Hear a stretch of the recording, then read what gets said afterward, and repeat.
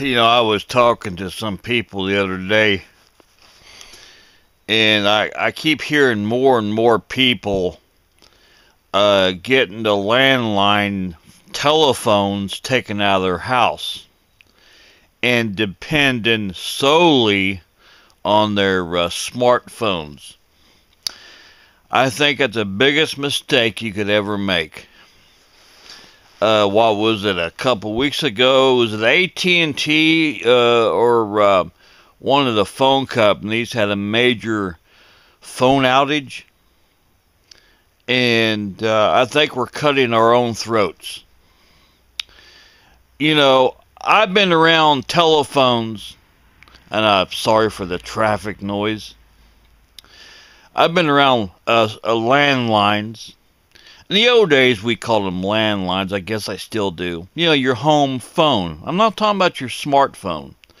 Your regular home, if you still got one, your regular home phone. I've been around them since I was a little boy. Now, my grandma always had a phone, and we got a phone in 1976. And why we waited is that my dad didn't want the bill. And so we would, to make a phone call, we'd have to drive all the way to Hopkinsville. We lived in Loveland. We lived approximately 4 miles from Mainville. And Hopkinsville's 2 miles farther. I think it'd be north. And, of course, it's built up now. But back in those days, there was a store on the right. And there was a payphone. And I think my dad just got tired of driving a round trip of nearly 10 miles just to use the payphone. So in 1976, we got a phone put in the house, landline. And in my experience, and that's been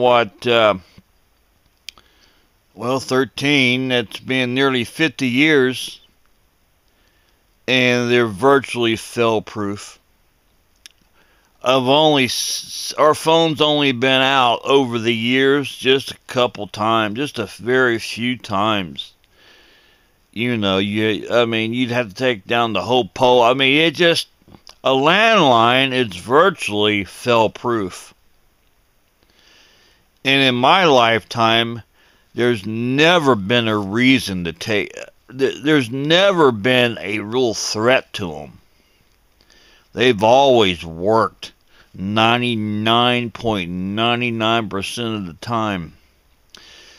Now, in 2024, I think the world has got more stupid. We're always dependent. Now, first of all, your house is your kingdom. That's your palace. And I think the landline phone belongs in a house. That's part of the American way. Not the technology, smartphones. That's not the American way. The landline is. And I think to take that out, you're cutting your own throat. I don't know why people want to solely depend on their smartphones. I don't understand that. When they can easily go out, the hacking and all this 9 yards. I just don't understand why you would want to take. I hear all the excuses. I don't want the extra bill. It's always an excuse. I get tired of excuses. They don't work for me. I still think you're making a mistake taking your landline out of your house. I think you're making I think you're making a huge mistake. Keep your smartphone. But I think when you take it out of your house, you're making a huge mistake. And now, in my house, as long as a service provider would allow or have service where you can keep a landline in the phone. Keep a landline in your house. I would definitely 100% keep a landline telephone in my house. 100%. You know, my mom did not raise a fool.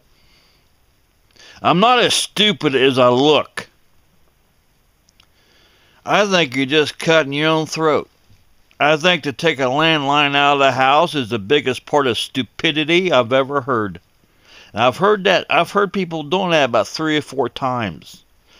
Or I should say, I've heard 3 or 4 people doing that. And I'm thinking, how stupid can you be?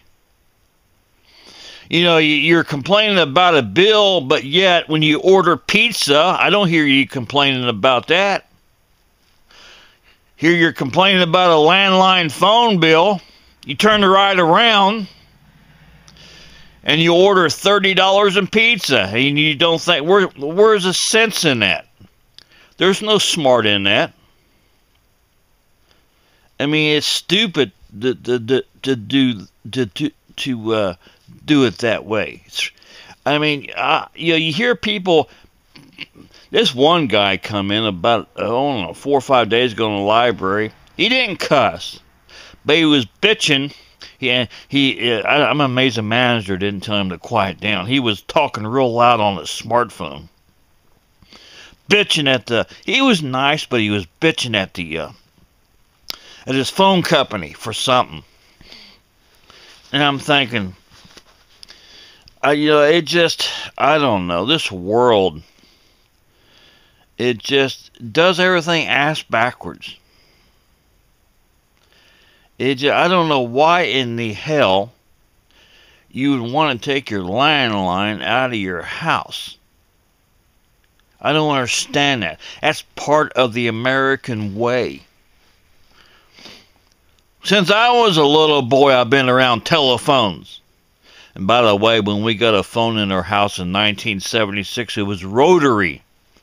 I didn't see a touch tone or a push button phone. It was probably 80 or 81 when I first seen my first push button phone. Even the payphone in Hopkinsville was rotary.